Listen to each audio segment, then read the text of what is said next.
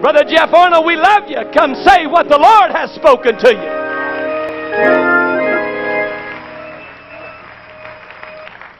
Praise God. Praise God. Directing your attention to the word of the Lord. Genesis 15. Acts chapter 2. Thank you, Brother Bustard. Yes, sir. Thank you for courage. Yes,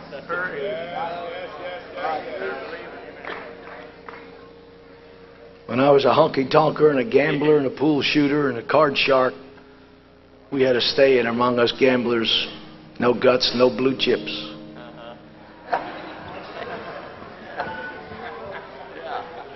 That went right past all you sanctified folks.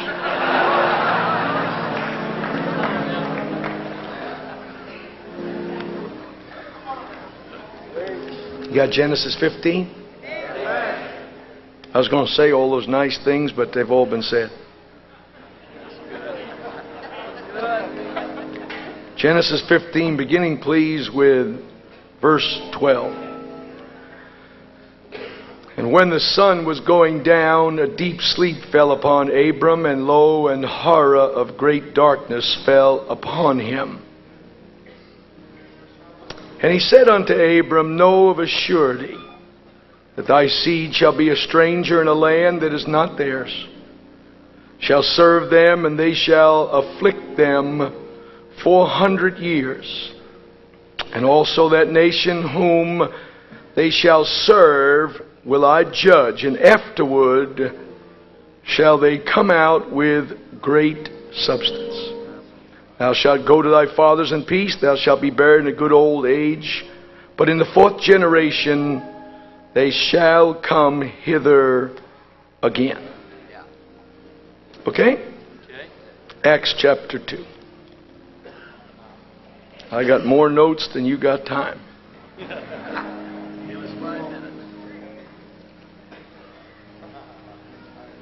Acts chapter 2, verse 22. Ye men of Israel, hear these words. Jesus of Nazareth, a man approved of God among you by miracles and wonders and signs, which God did by him in the midst of you, as ye yourselves also know.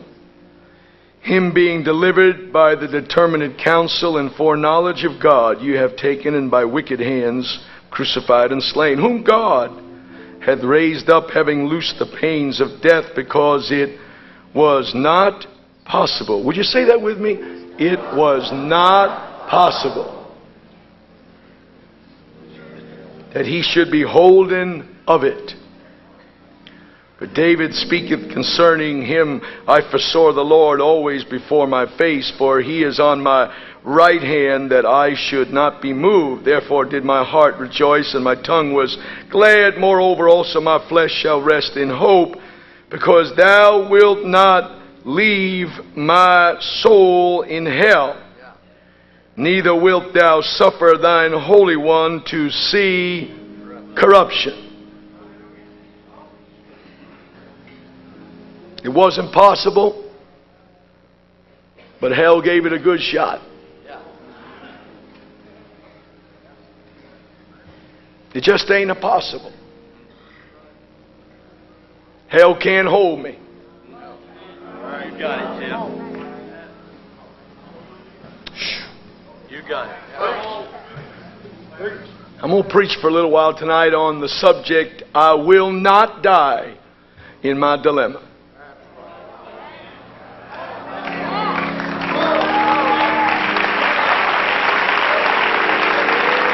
No, you didn't hear me.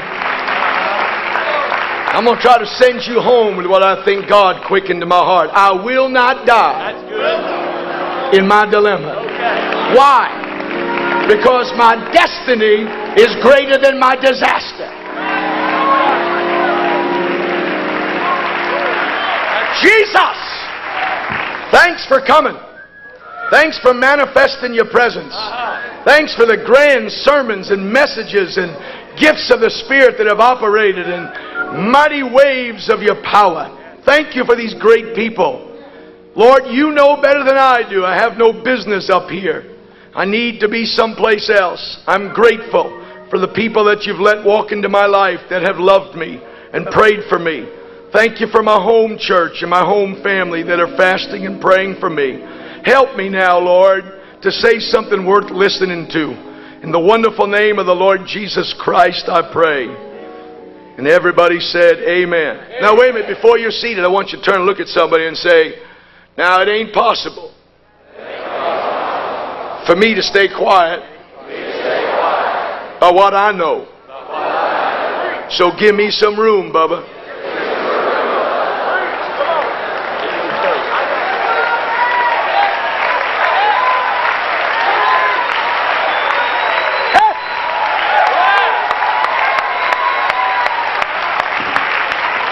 You can be seated.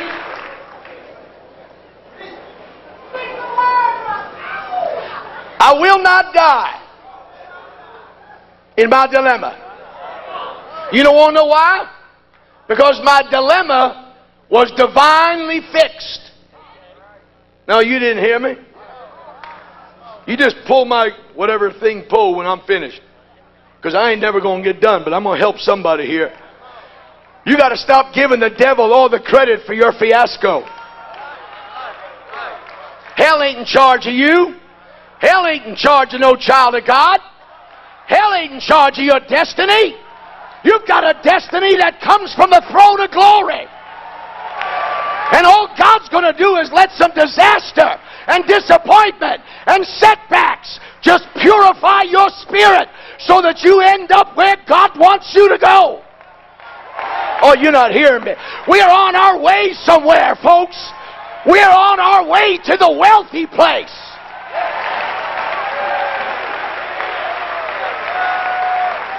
Well, I'm going to try it one more time. I should have used my other subtitle. Turn and look at someone and say, I'm in hell right now, but I'm not staying.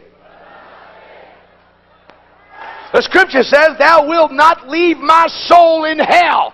The devil didn't take Jesus to hell. His destiny took him to hell. But his destiny was so powerful that it could override death.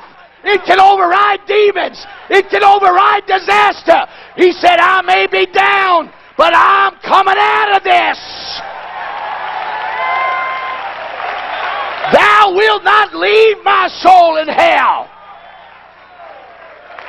No, you're not hearing me yet. He led me to hell, but he ain't going to leave me in hell. Well, I'll try it again. The devil is a liar. He's going to try to tell you that he can keep you. The dirtbag doesn't even have the keys to his own house. He's not going to keep you in hell. He ain't got the power to keep you in hell.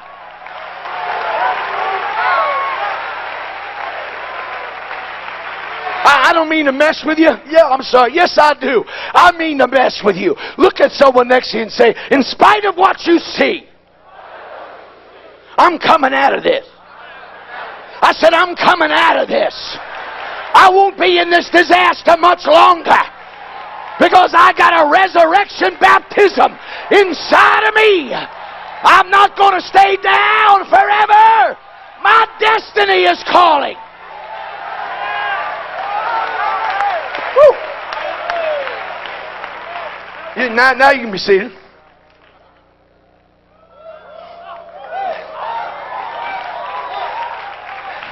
Now I've heard all you precious, brilliant men, and you blowed my socks off, and I wanted to mail my card in and get an honest job. But I tell you, I am hell's biggest headache tonight. Oh, yes, I am. That dirtbag has punched me and slapped me and spit on me and kicked me. Here I am. Because there's more to me than money. There's more to me than winning. There's more to me than church folks. Hey, if God lets hell strip you, will there be anything left?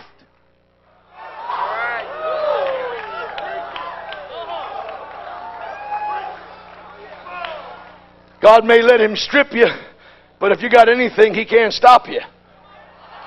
No. I'm gonna parade my stuff tonight. That sucker been beating up on me for about 18 months. I'm the first member in my family that's ever become a millionaire in reverse.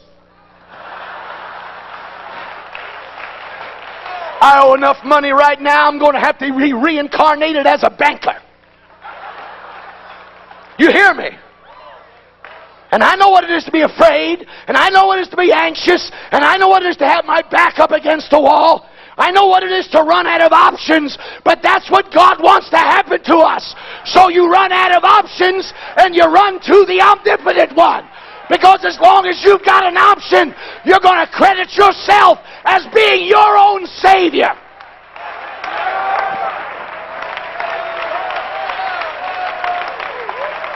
Can I preach a while here? Just sit down just a minute. You see, that's our problem. We got enough money to pay the bills. We got enough sermons to skip by. We got enough folks to make some music and noise. But God's wanting to take this church, this whole conference has been about taking us to a new level, to another dimension. But guess what? The higher you go, the less stuff you have to drag. Oh, see, you folks got a condominium at the bottom of the mountain. You don't understand what I'm saying. You ain't got to take a lot of stuff you think you got to take. The higher you want to climb, the more you've got to strip down for the journey. Because God doesn't need our stuff. He wants us.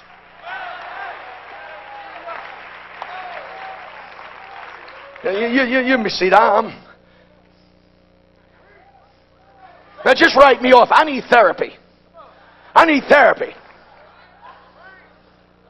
I do. I need therapy. You just pray for me. I need therapy. Not psychological therapy. I wouldn't let some unregenerate bimbo take a walk through my mind.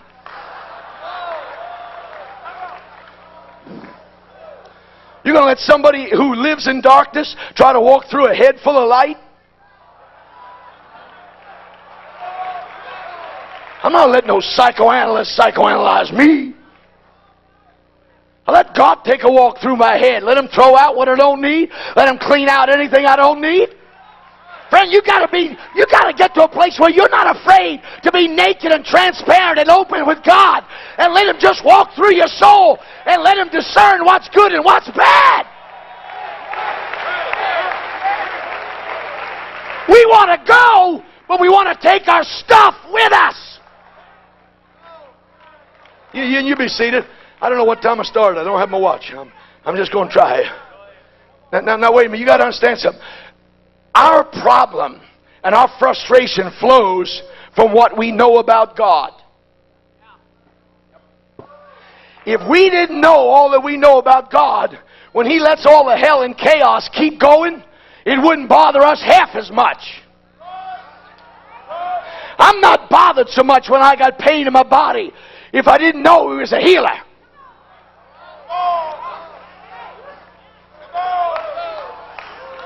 I wouldn't be frustrated like I get sometimes, except for the fact that I know that He's a very present help in the time of trouble.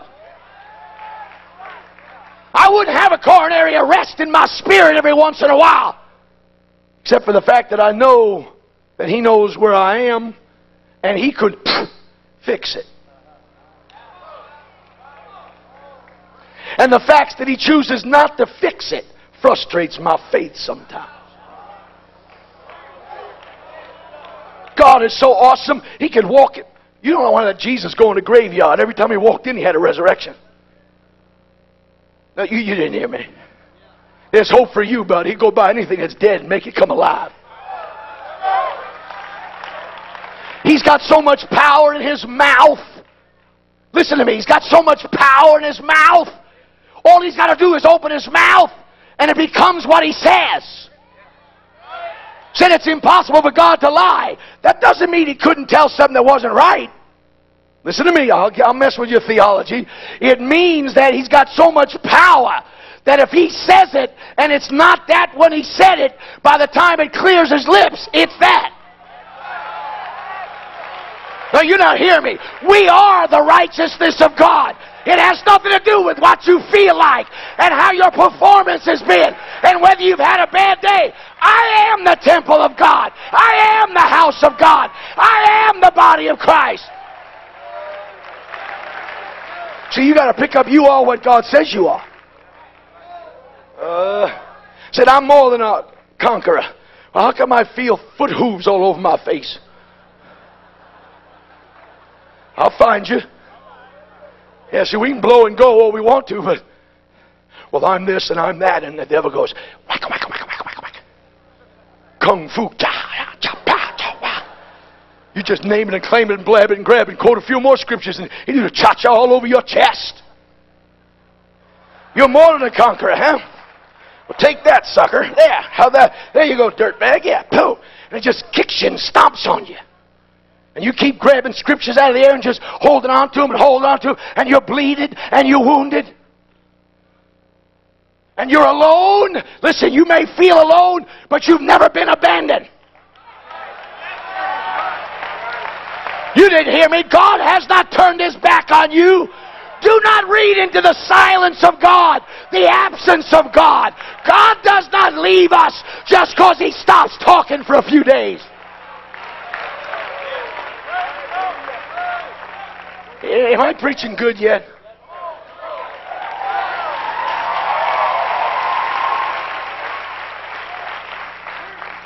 You see, sit down, you see,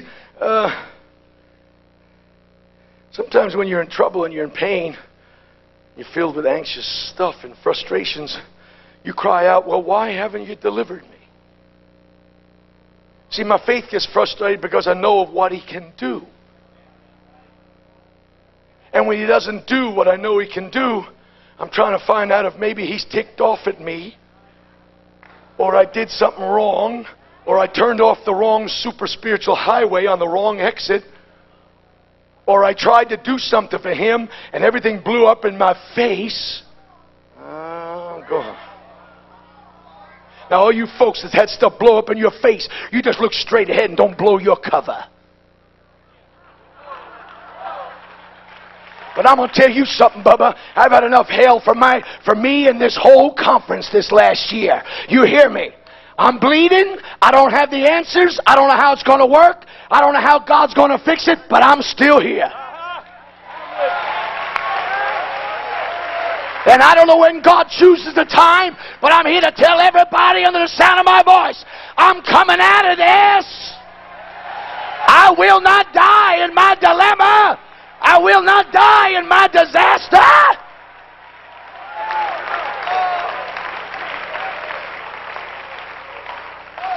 See, we just have a problem. We just have a problem. Because we know right now God could, I know, I owe $1 million. $1 million. And God could, he don't need to print money. My dad's so awesome, he makes gold. And he could right now just go, in fact, he zapped the Pharaoh and all those wackos in Egypt and let all that free labor go. And then when they left, he turned around and said, listen, give them some stuff for the journey. And I know you're trying to inspire me, but some of you cats that tell me about all the money you got, stop telling me that. Yeah, somebody told this sinner lady and she gave us $30,000. Somebody told this guy gave me $50,000. I know you're trying to build my faith. Every time you tell me that, I go,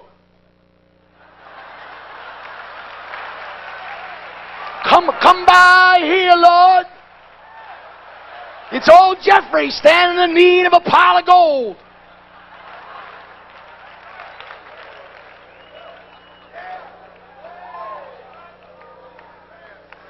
And see, I get frustrated because I know he could snap his fingers and fix every marriage in our church.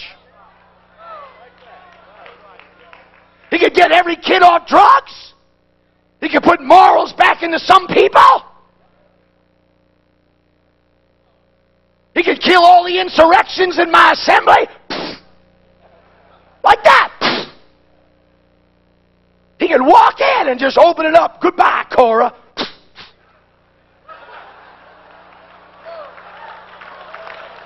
Now you just smile and laugh like you don't think that. And it frustrates me why He doesn't use His power when I need it. Because somehow God says, you need more than deliverance, Bubba. And that's the curse of my church. They think I'm a giant escape route. I am not an escape for reality. I am not an escape and an emancipation from problems. I'm going to bless them in their trouble. I'm going to anoint them in their problems. I'm going to use their adversity to help them advance into the things of God. He told Abraham, you're going down, and they're going to afflict you. Do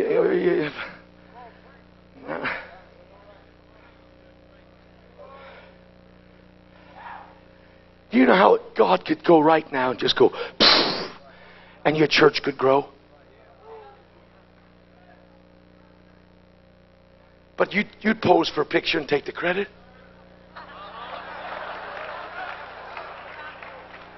I don't want to hurt you people, and I thank God for you, Sister Tenny, and the wonderful work God's used you about. And I don't want to mess up any of your, nifty stories and all that stuff. But let me tell you a little Bible here.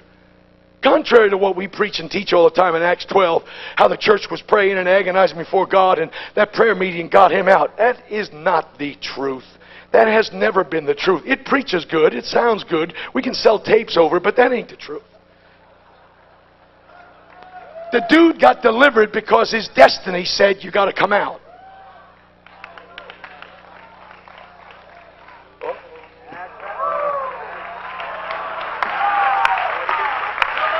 I'm not saying that God didn't use prayer to open a door and let an angel be dispatched. But long before that preacher ever got his carcass handcuffed in a jail, Jesus had said, when you're old,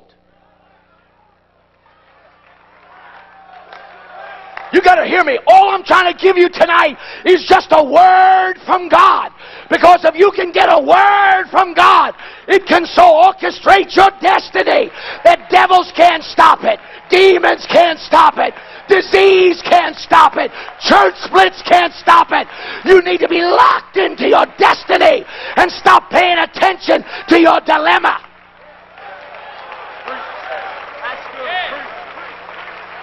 He said, when thou art old. He wasn't old. That just happened a few months before. He felt his head and his arms, looked to see if he had a mirror, looked and said, I ain't old. I might as well get a good night's sleep. Being as God's going to stay up all night. You folks stay up all night, you must think God fell asleep. He that keeps Israel never slumbers nor sleeps. Well, if he's staying up, why are you worried?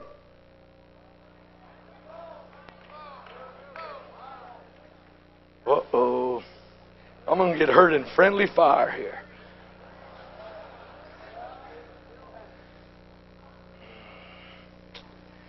He told, see, here's what our problem is. We can't wholly grasp God's ways or His greatness. And therefore it frustrates our faith. And we're so easily shaken by situations and setbacks. See, God would have us to understand purpose, and then problem wouldn't drive us crazy. Boy, is there anybody from the English-speaking people here? Let me try it again. Watch. Romans 8. We know. Let me get over here in the cheap seats. We know that all things work together for the good to them who are the called according to the purpose of God. So the purpose supersedes the problem. And if you know the purpose, the problem cannot rape your faith. It cannot steal your vision. It cannot kill your hope. If you know that the purpose of God was in place before the problem arrived.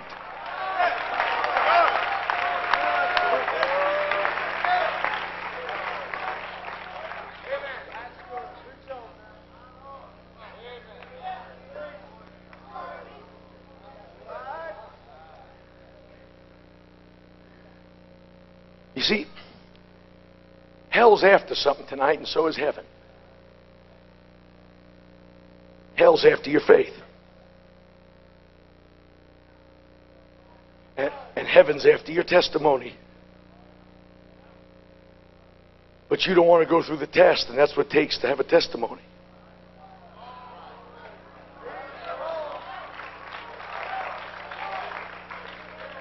I'm going to try it again. Hell's wanting your faith. He told Peter, Simon, Simon, Satan has desired to have thee, that he might sift thee as wheat. But I prayed for thee. Not that he would not fail. Jesus knew he would fail. You ready for this? And he knows we're going to fail lots of times. He prayed for his faith. He said, I pray that thy faith fail not. Why? Because if you've got a God prayer on your faith, when you fall down, that's a resurrection power. It's got to get you back up.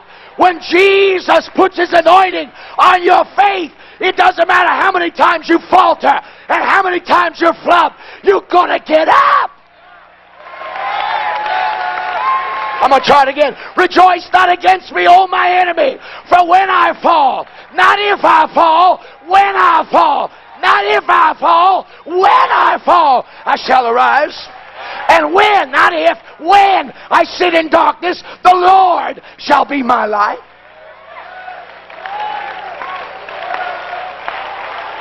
Would you turn and look at someone again, please? You're making me nervous. Say, I'm coming out of this.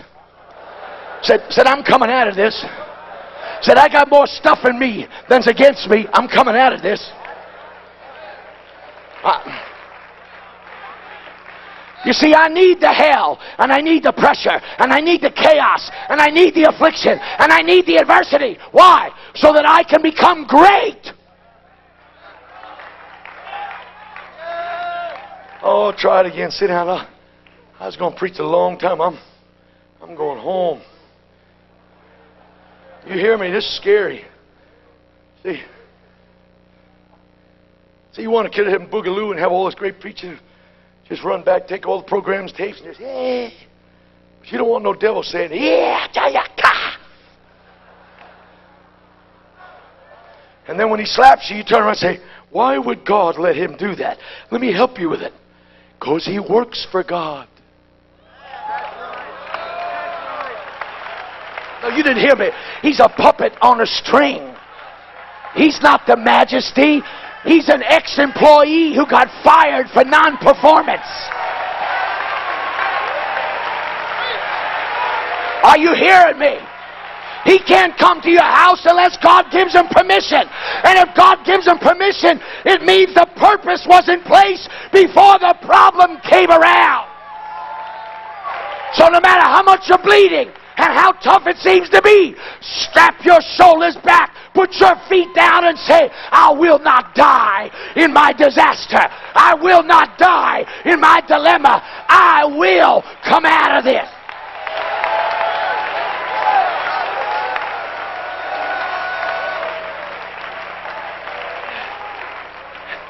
Am I making sense here? Now, let me try my subtitle. My trouble is not terminal.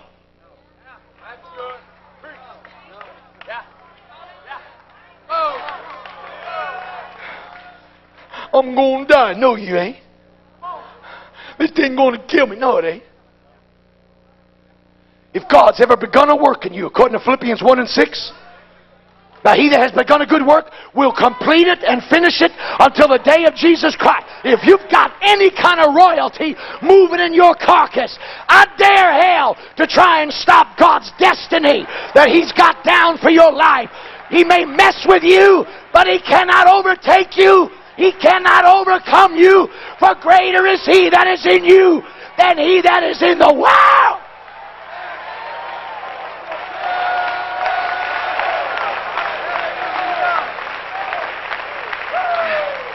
Can I preach a few more minutes?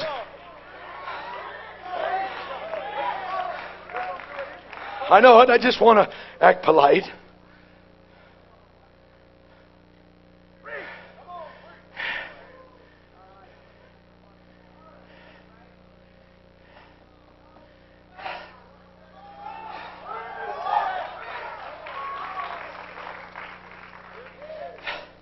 See, my destiny is not disaster. That's kind of one of them pull-off rest areas on the interstate.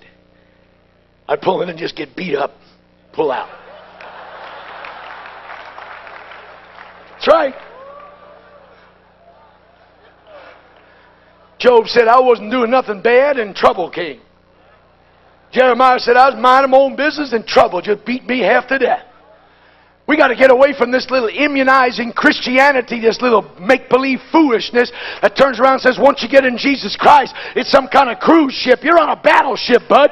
You ain't on a cruise ship. This ain't on a trip to Nassau. We're going to New Jerusalem. And between us and there is the Indians. John Wayne never could get to California without killing a few thousand Indians. You ain't going to get to New Jerusalem without fighting some devils, without fighting some setbacks, without dealing with stuff that God doesn't explain.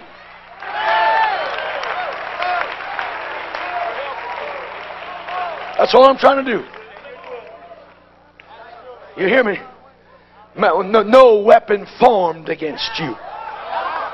Didn't say it wouldn't be formed. It just said it wouldn't be fulfilled. Oh, no, you're not here. No weapon. See, we don't want to quote that because all the charismatic cowboys quote that. But it was in the Bible before us and them got here. No weapon formed against you, watch, shall prosper. Didn't say it wouldn't smack at you. Wouldn't say it wouldn't trip you once in a while. Didn't say it wouldn't make you discouraged. It just says after it knocked you down, there's a spirit inside you says, get back up, Bubba. Fight one more round. You've got resurrection power. Your destiny is not disaster. Your destiny is not defeat.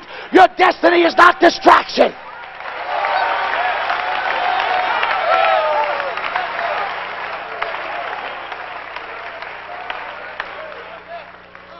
Just a few more minutes. I'm doing the best I can. God tells him, he says, I'm going to send you down to Egypt. I'm going to send you into trouble so I can make you great. Oh, I wish I had time. I'd like to preach on that scripture that angel said about the baby Jesus. And he shall be great. Never said he was great when he got here.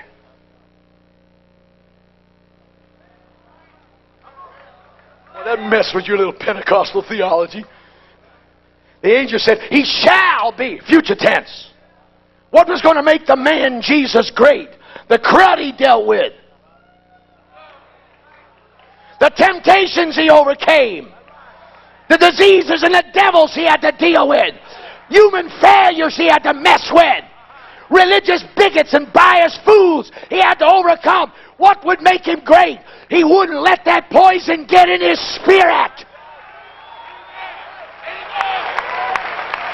And the trouble that we have and the terrible temptation is that we can let that poison get in our spirit, and instead of being better, we become bitter and we lose the blessings of God.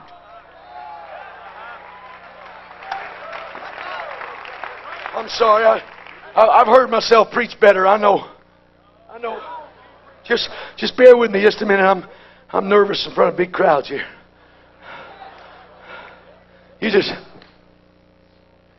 No, I'm trying to help you. Isn't it amazing that Jesus called Judas friend? We call him foe, fiend, fiasco, freako, wacko, dirtbag, liar, cheat. Watch this. Ambassador from hell. No, he wasn't. Comes walking, I'm going to betray Jesus. Oh, I'm going to mess with your minds here. And Judas became the greatest blessing to Jesus' fulfilling of his ministry of any apostle.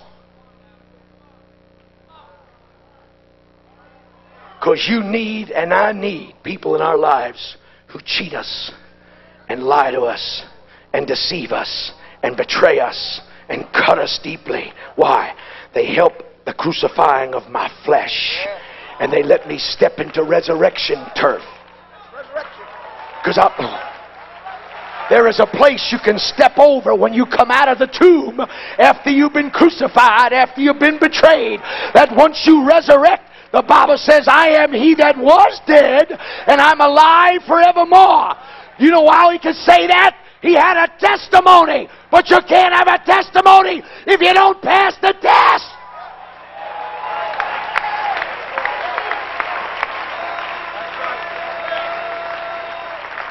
Isn't it funny? You sit down. That Simon Peter, his buddy with the keys, he calls him a devil. Calls Judas friend. Why? Let me help you with it. Any bimbo that you meet in this Pentecostal movement that tries to stop you from killing your flesh, he's not your friend. That's a devil trying to save you from entering into a higher ministry. Uh-oh. Uh-oh. When's the last time you and I embraced somebody that sucker punched us? Picked your wallet when you held him. God bless you, brother.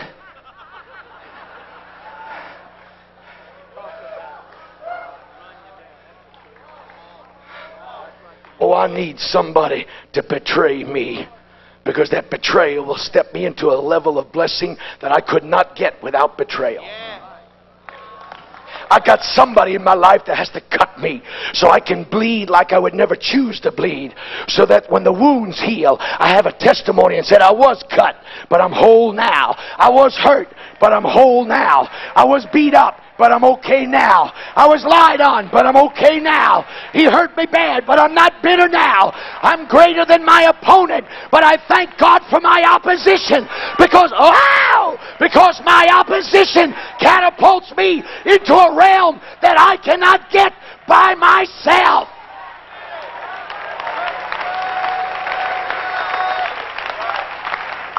Am I making sense? Just bear with me just a few minutes. I don't want nobody snoring. Just hold on. It says, are you ready to read, Reverend Mike? If you would, sir.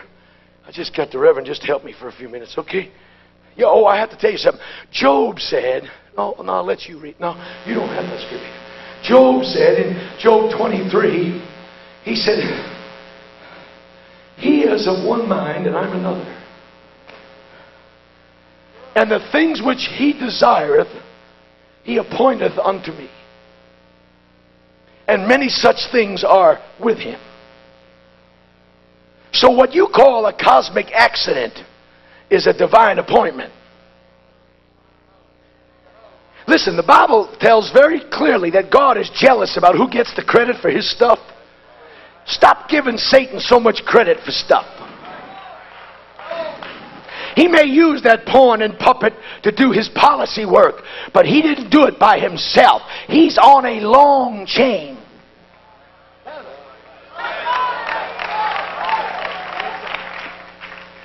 I have cried myself to sleep this past year. I have been financially raped. I have been humiliated in my city. I've had to go around the businesses with my hat in my hand and apologize for debts I couldn't pay that I didn't incur. We got into a lousy business deal. It all backfired. I'm still paying off the bills. I owe $400,000 of unpaid bills. Now listen, I'm going to confess. I have no business preaching here. I'm not a good man. I want to be a good man, but I'm not a good man.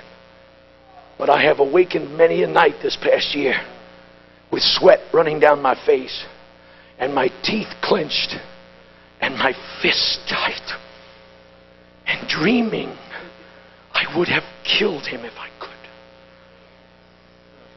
I wanted to go to this place where I had these problems and beat the living fire out of that dirt bag. Now you just smile because you're all got the Holy Ghost. But you're sitting there. When's the last time somebody stole $800,000 from you? When's the last time you've given every dime you have? You have no retirement. You have no savings. You have nothing. You've given it all to this project. And then have men walk up to you and say, you know, you shouldn't really take care of the tithes. You're not a good businessman. You're out of control. You're a wacko. And people leave your church over something you try to do for God. And knowing all the while that these people that have taken advantage of me are living great, laughing, playing games, lying on me. Now you sit there and stare because I'm almost done. I won't preach no more this century. But you just listen. You just watch me. Take me apart. Go ahead, Reverend. Mr. Clean, just take me apart. That's fine. But I have borderline hate. I spent my life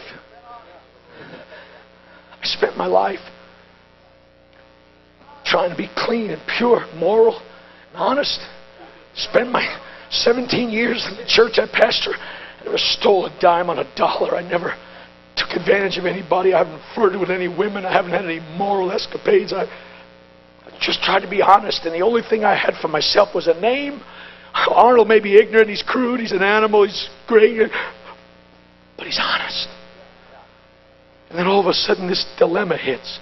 And I'm agonizing. And I'm saying, God, why? Why didn't... And then have men walk up to me and say, did you pray about this? Are you sure you heard from God? Are you on some ego trip?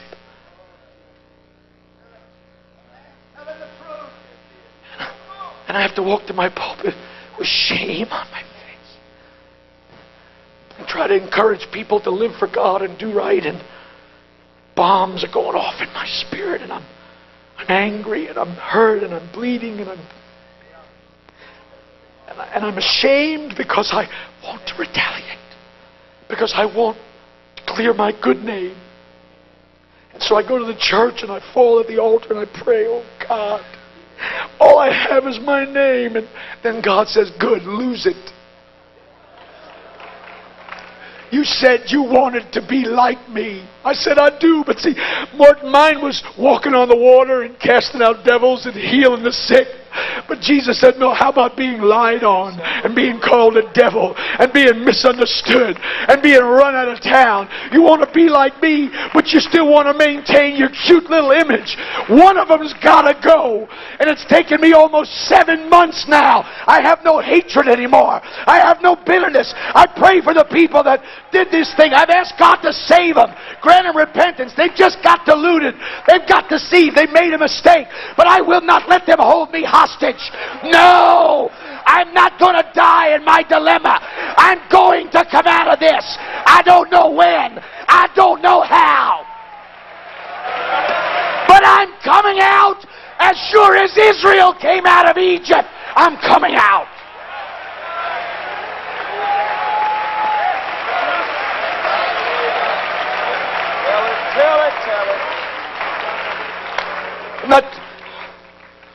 Please sit down. I'm trying to finish.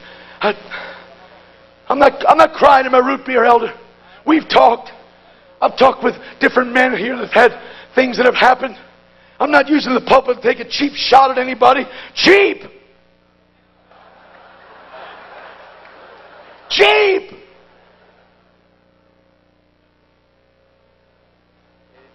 I was on my way to the plane. Come here. My lawyer called me in the car. Got to talk to you, preach. When you coming back? Friday. Got 2 more lawsuits. They're trying to foreclose on your building. Getting sued for another $7,000, another $62,000. Getting sued for another. They put another lien against you. Okay. I'll be back. Well, we really need to take care of it now. I said, I ain't taking care of it now. I wanted to just jump up and said, see? But if God is drawn to empty, I'm His target, my friend. If God is drawn to need, you think I'm kidding you. I know God's going to give me a miracle. I know God's going to come to our rescue. I know we're going to have revival. I know we're going to finish our church. I know we're going to be better people for the things that we went through. Because trouble and adversity gives you a good photograph of yourself.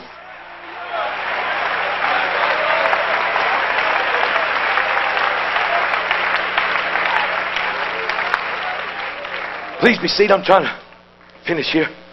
I'm sorry, I'm not preaching really good like I wanted to preach. I'm trying to help somebody here. Listen to me. You would be amazed what kind of pus and vileness can come out of you if God squeezes you in the right place. You can say, I love the Lord and I don't have no harboring for anybody. You let Him steal from you. You let Him humiliate you. You let a situation, I don't care whether it was building a building or buying a car or investing in a stock or having friendship with somebody. You let that thing blow up in your face. And God will reveal an aspect of you to yourself that you had no idea was there. But it wasn't to damn you. It wasn't to condemn you. It was to bring a revelation to you and I so that we can get over that and we can step up a little higher and be more like Jesus.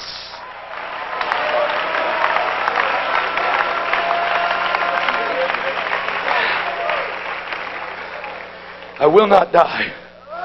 I will not die. I will not die. I will not. In fact, I'm going to say something else, and I won't go away either.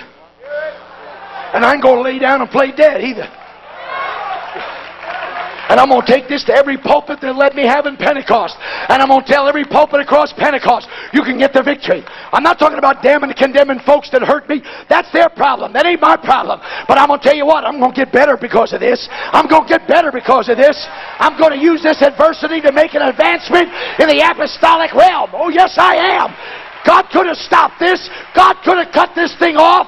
God could have forewarned me. He didn't do it. Why? Because He's answering my prayer. I want to be great for you. I want to be mighty for you. I want to be used of God. I want to impact my world. You cannot argue with the potter on what thing he does with the clay.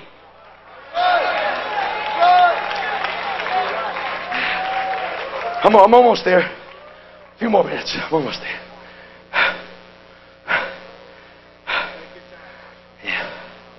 Says, I'm going to make you great while you're in Egypt. Watch what else he says. In this verse, he says, what are you reading, Mike? What do you got? I like it. Read it. Watch this. Listen to this. This is good. The Lord killeth. Wait a minute. See, that's why we have a problem. Either we're backwards or He is. You missed it. See, He don't play like us. He says the only thing I can use is when I first kill it. Now let me try it again. And the evening and the morning were the first day. He always works from darkness towards sunrise. And I don't care how terrible the darkness is, there ain't no darkness can stop sunrise. I don't care how horrendous the corridor is that some of us are climbing through right now, we are moving towards sunrise. Wait a minute, just bear with me. The Lord killeth and maketh alive. Okay, He kills first and He makes alive. Read, sit down. He bringeth down to the grave.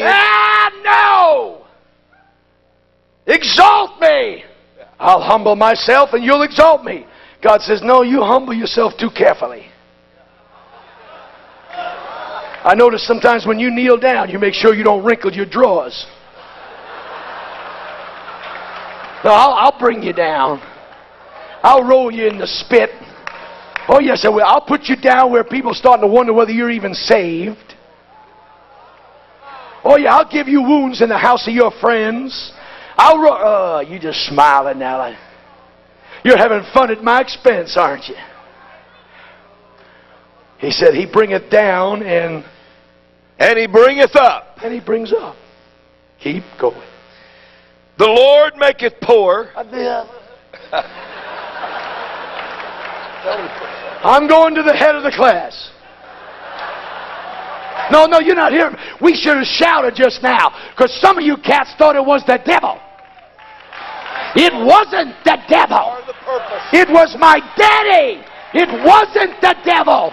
It was my Father, because He's going to take me to a higher place, but He's got to empty me out to fill me up.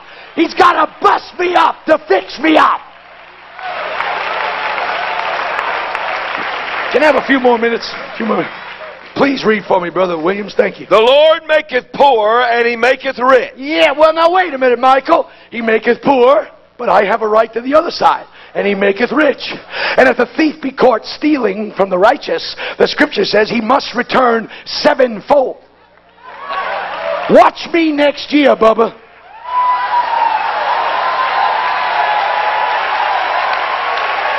or the year after. All I know is I got 700% coming my way. If it doesn't come my way, God's lying, and God can't lie.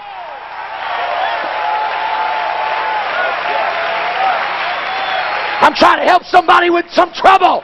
Don't give the trouble credit to the devil. The devil ain't that smart. Your daddy's letting the trouble happen so that he can develop you and take you to a higher plane. A few more minutes, I'm done. Read, sir. He raiseth up the poor out of the dust. Yeah. Lifted up the beggar from the dunghill. That's us. To set them among princes. Oh, my. And to make them inherit the throne of glory. Oh, my. For the pillars of the earth are the Lord's. And he hath set the world upon them. Oh, that's all I want. Now I want you to go to the next scripture. I think you got Psalms 50 or something like that. Listen to this, verse 14 and 15. Chapter 50, verse 14. Offer unto God thanksgiving. Now watch. And pay thy vows unto the Most High. And call upon me. Now wait a minute. And's a conjunction joining two thoughts together. You cannot misquote that scripture and try to misuse that principle to get yourself a Mercedes-Benz. It don't work that way. It said offer unto God thanksgiving and pay your vows first. And call upon me. Call upon me in the day of trouble. So that means trouble is sure. You're not a dummy. You're not a substandard saint because you've got trouble. It's divinely orchestrated for our lives because adversity is what produces advancement. Right. Strength comes from struggle. Yeah. Muscles come from resistance. Trouble drives you to God. Comfort drifts you to the devil. Some of you right now, the greatest need in your life is not spiritual gifts. It's not talking in tongues like a Chinese laundry. What you need is a good trial.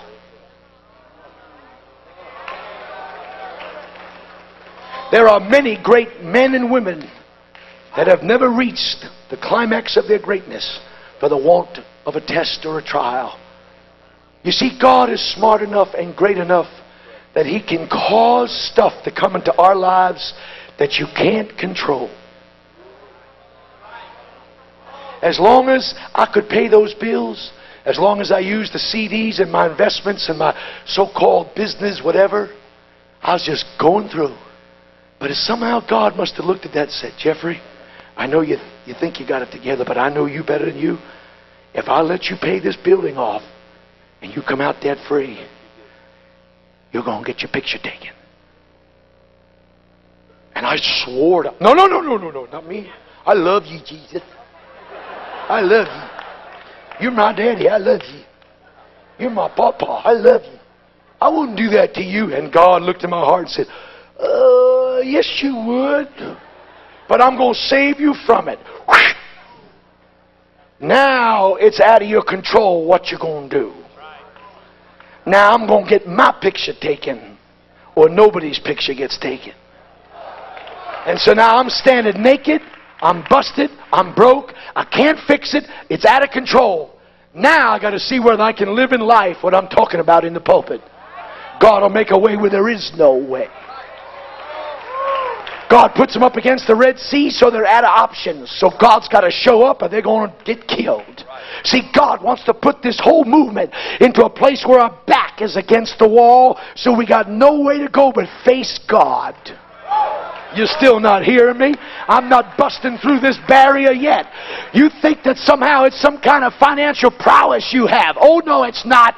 You need to just get rid of all your control. You need to get rid of what you think you can fix with your resource and let God come to your rescue so that when you're dancing on the other side of a cross Red Sea, you can say, the Lord brought us out and the Lord made a way and the Lord be praised and nobody will even remember your name.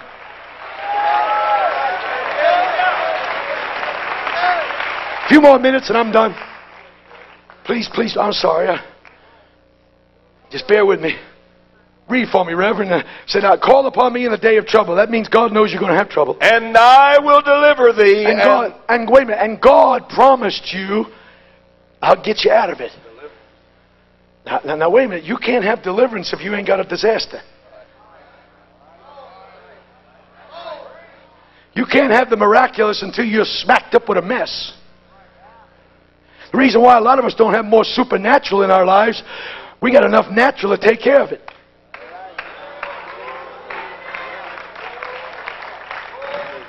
Whoops. Whoops. But I'll tell you, God's smarter than Jairus. And I don't care what kind of job you got at the temple, bub, and I don't care how many CDs you got. I'll tell you what, God's big enough that He can bring something in your family that'll get you out of your comfort zone and bring you to the feet of Christ. And I see that man running down the street and said, my daughter's dying. Well, take care of it with your money. Take care of it with your investments. Take care of it with your ability. Use your intellectual stuff on it. God delights to get us out of our comfort zone and take the control away from us until finally He can bring us flat to His feet. And Jesus will never turn anybody away who falls flat to His feet. He said, I can't fix it in the natural. He said, that's okay. I'm the Lord of the supernatural. I'll go home with you. Let's go. And He goes back there and He raises that child from the dead. Friend, there's a lot of dead stuff in our life that God would like to raise back up, but we're trying to fix everything by our mental intellect and our ability and our investment.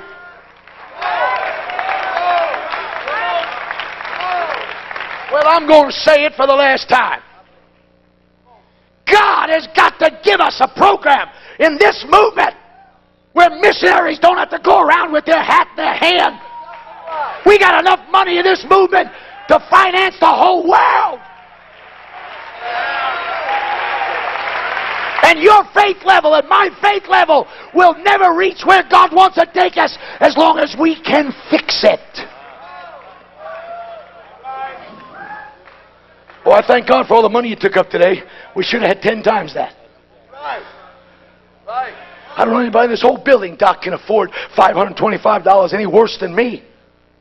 Give old Uncle Billy $2,000 to him go jumping around in Ethiopia or someplace again. I got $2,000 like I got polio. I can afford $520. I owe $1 million.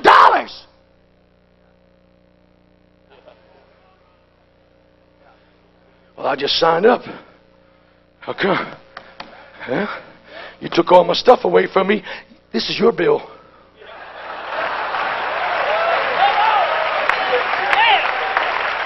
And when God pays it, I'm not going to get my picture taken. I'm going to stand flat-footed and say, look what the Lord has done for our church.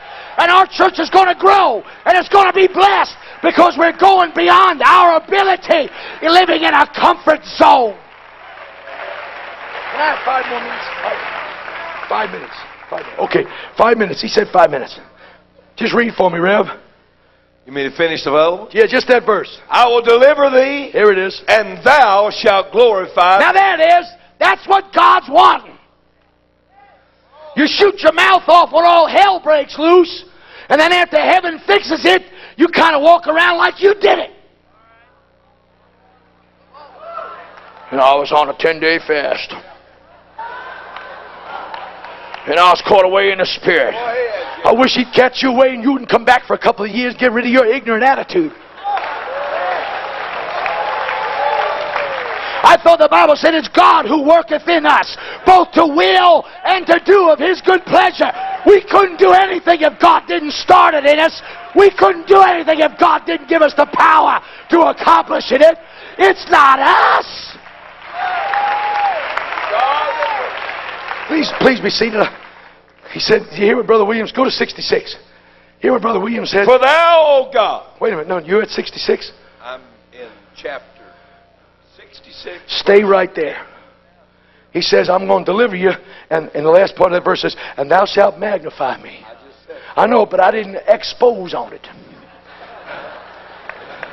He said, and thou shalt magnify me.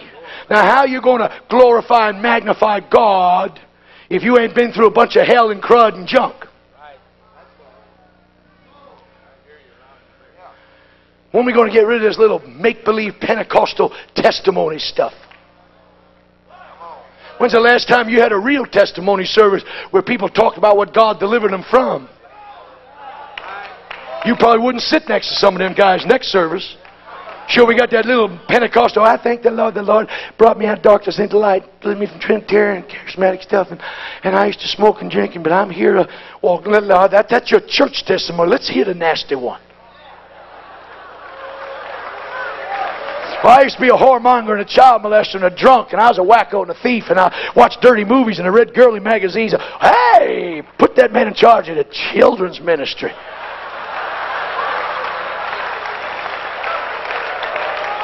You see, you don't want to blow your cover. See, we haven't learned yet to be transparent among the brethren. We still got these shields up. We still got these blocks up. We still have our little communities and our little groups. We still have our little isolation wards where I can't ever tell you my heart because I'm afraid you're going to spill the beans. No wonder backsliders don't want to hang around us.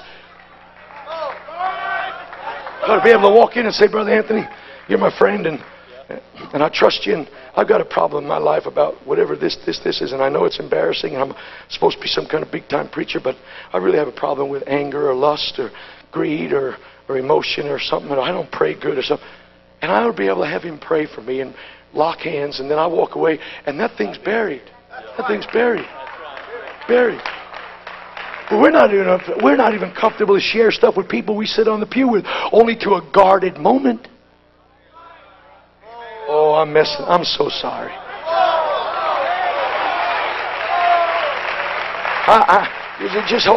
Just sit down a second. I'm closing for the last time, I hope. You're going to hear me. We're on our way somewhere, Brother Michael. We really are. Your friendship has meant so much to me. You've been honest with me. You've been a friend to me. Brother Tanny, you've been such a pal to me. Reread this. Verse 10, 11, 12. For thou, O God, hast proved us. Yeah, you proved us, Lord. Thou hast tried us. Yep. As silver is tried. Right. Thou broughtest us into the net. Yeah, and see, the net wasn't the devil, it was God. God tripped me and trapped me. Why? Because He wants to work with me. He's just as sick of you and I living at this little Pentecostal level as we are. Read, sir. Thou laidest affliction upon our loins. God did it. Thou hast caused men to ride over our heads. You let men take advantage of us. Wait a minute. And we were trying to do it from our heart unto the Lord. There's nothing any more devastating when out of an honest, sincere heart you try to do something for God and you get the family of God to bash you.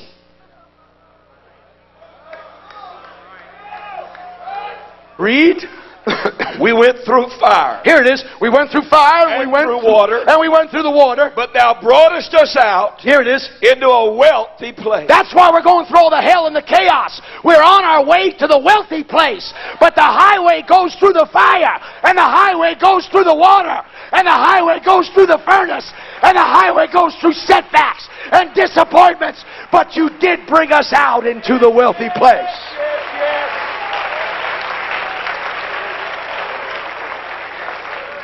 Oh, God, I didn't get this done.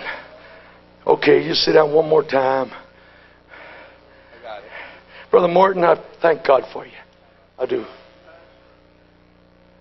Everybody wants to have Samson's fame. Nobody wants to fight the dog's lion.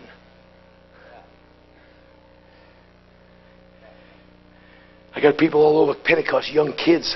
You don't want me for a role model. I'm just a slob. But I get kids all the time saying, how do you get that stuff? How do you get this? Where'd you find that in the Bible? How do you study? What books do you read? But let me tell you something. You can't have my anointing if you don't fight my devils. No, you didn't hear me. You can't have my gifting and my gracing if you don't fight with stuff that frustrates me. You got to conquer things in your own life. The anointing is expensive, my friend. It takes a crushing. It takes an abandonment. It takes loneliness. It takes a willingness to be misunderstood and maligned and talked about and laughed at.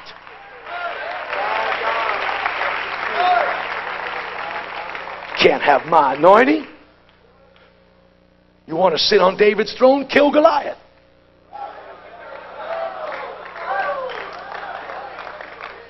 Well, I wish I had what you had. Well, why don't you go through some of the hell I went through to get what I got? What do you think we all got this way just by coming to these conferences?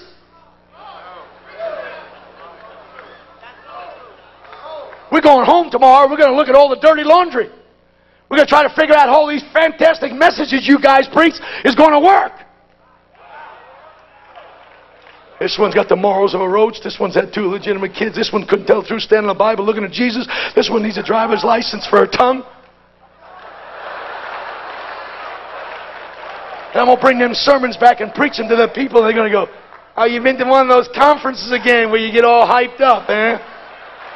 Well, we're going to kill that. Oh, I'll tell you what. Even the adverse condition in your home church is a gift from God. It'll bolster your faith. It'll cause you to desire. It'll make you tenacious in your effort to try and make it happen. Because God doesn't love these brethren anymore than He loves you. And what worked for them will work for us. Well,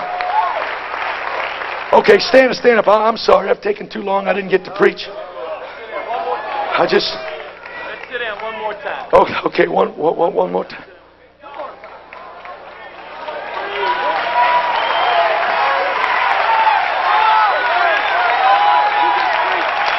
Don't curse your situation. Thank God for it. Even when you don't understand it. Believe that God has orchestrated this. God has allowed this in your life. Most of you sweet people haven't even seen Patty. You've seen Patty. We came. She used to travel with me for years. That's my wife. Sit down. She's a doll. But I'm going to tell you, talk about someone who never really... I've never seen Patty shout. Now, if that's a criteria, she's lost. I never see her boogaloo and shake and carry on. I see her talk in tongues. I see her cry. But I don't ever see, do that. She's just there, and I'm walking in. I'm this great conference preacher, man. I'm walking on my tongue, man. I'm dragging my tail between my legs. I've been hanging sheetrock for 10, 12 hours. I hope they don't have none in New Jerusalem. I've mudded all I'm going to mud. I was up on the lift a few weeks ago. I've been there 12 hours doing sheetrock. I'm supposed to be the big kahuna. I'm doing sheetrock. I'm tired, man. My bib overalls is covered with mud. I'm tired. I'm tired because I'm angry of what's happened to me. And it's draining me. It's not hanging the sheetrock. I'm angry. And it's stripping from me energy because I'm being forced to do something that I paid to have done and it wasn't done. And I'm angry. And I'm doing sheetrock and this bimbo walks in. And I'm up there 40 feet in the air on a lift. I've done sheetrock from that wall all the way over to that wall. Big conference preacher, old Jeffrey Wayne. And this bimbo down under the lift says, "Hey, how you doing, Brother Arnold?" "Hey, how you doing, bud?" "Oh, you sure have got a lot done." Yeah, I have." What? Here's the one. "How much longer till our church is done?"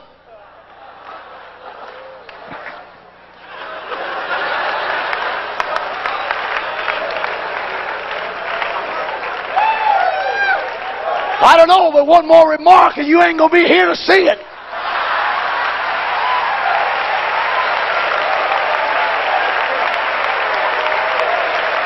And while I was ticked off about it, even God let him come by to deal with my spirit. You hear me? I'm on my way to greatness. I'm on my way to being a better person, a greater preacher, a better individual because of the things I'm having to deal with. That's what he said. He said, "Hey, you sit down a second." He said, "Well, I'd like to help you, Pastor, but me and the wife's got to go to dinner."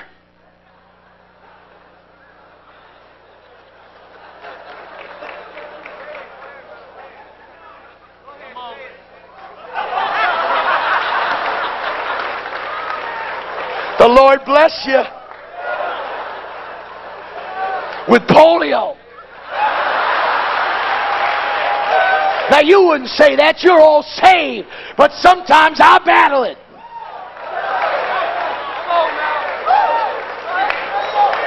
And I'm walking in 10, 12 hours. I'm tired. I'm ticked. I'm seriously ticked. I ain't got no money. Everybody's calling. My wife hands me a stack of things. This one's suing you. This one, you got to be in the court here. You got to go to the judge here. This one's suing you. That one, here's some more $40,000 more unpaid. Oh, and then I go in with my faith burst out. What's going on here, God? Why you let this happen? Why didn't you stop this? I wish to God I had never started this building. Faith.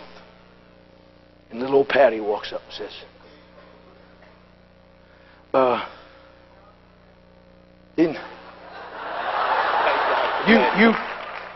you've taught our church that God is sovereign.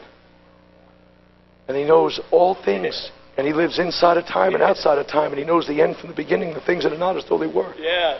I said, I know that. She says, you're acting like a fool.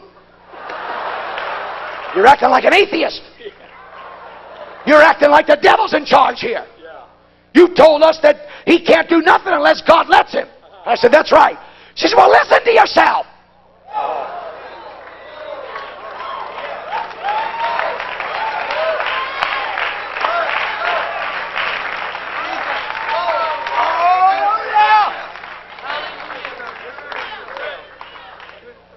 Apostolic atheists.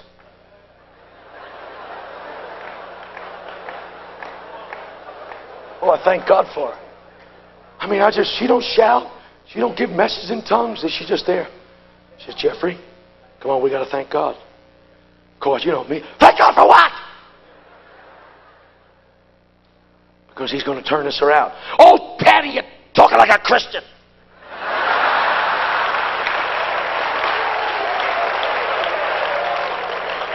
Now just laugh and have all the fun you want to. But a lot of you have been sucking your thumb and you're about ready to shoot yourself in the foot spiritually. But I'm here to tell you the stuff that's happened to you has been ordained of God, that you and I might be catapulted into a level in the Holy Ghost that nothing else could take us there with. Okay, stand up here. Stand up, stand. I'm just going to close. I ain't done. I ain't near done. I ain't near done. If you want a testimony, you got to have a test. If you want a triumph, you got to have a trial. If you want to overcome, you got to have an obstacle. Listen to me. If you want to be mighty for God, you got to deal with stuff that you can't fix and you can't control. God is trying to take the Pentecostal movement out of their little church comfort zone.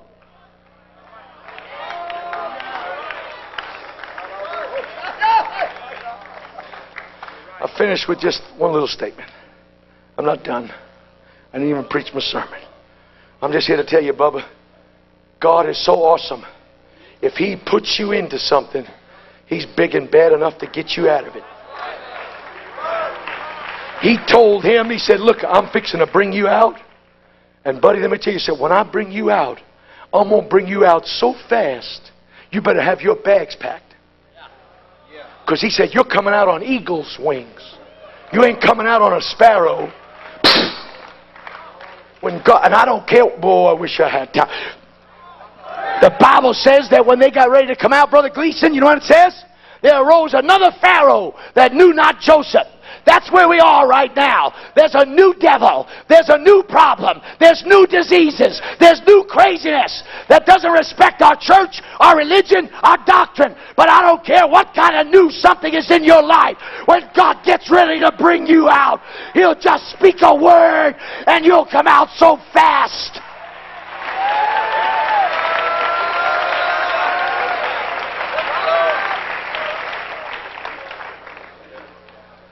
So my Bible says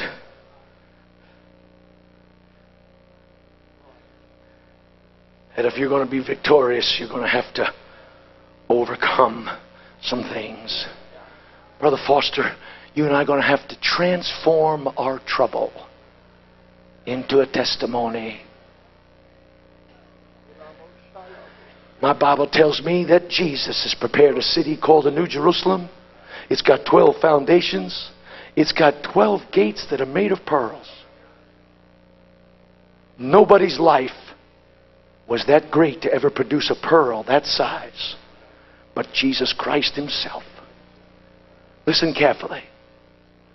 Jesus dealt with the nuisances and the aggravations and the hurts and the lies and the misunderstandings like an oyster does a piece of sand. You got three options. The irritant comes into your life and you can spend your life trying to flush it out. Some oysters are victorious. Or you can let it stay and let you live an agitated life, always a chip on your shoulder, always recalling some crud that somebody did to you. Or you can secrete Nacar, a solution that wraps itself around the irritant with coating after coating after coating until it creates in it a pearl. Now, the pearl is not appreciated by the oyster while it's making it. Because the oyster doesn't understand that by transforming its trouble, it has just enhanced its value 100-fold. And when the person who rakes the oyster comes up and opens it and finds a pearl, what the oyster did with the aggravation now brought joy to somebody else. My Bible tells me there's 12 gates of pearl, 3 for each direction. You know what that means? Because Jesus transformed the trouble in his life, the transformed trouble now become gateways for people to get into the presence of God. If you and I do not transform the trouble that comes into our lives, we'll either let it be a barrier or a blessing.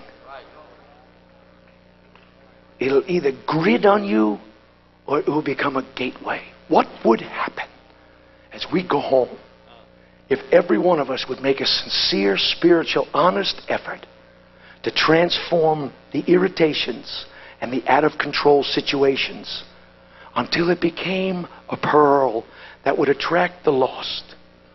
People aren't attracted to your gripe, even if your gripe is validated.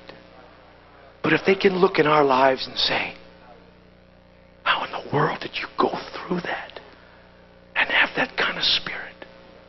And the pearl, iridescent, attracts them. And you and I, Brother Anthony, through struggles and problems, transforming the trouble, we now become a gate of pearl that allows somebody to find the presence of God through what we've become victorious over.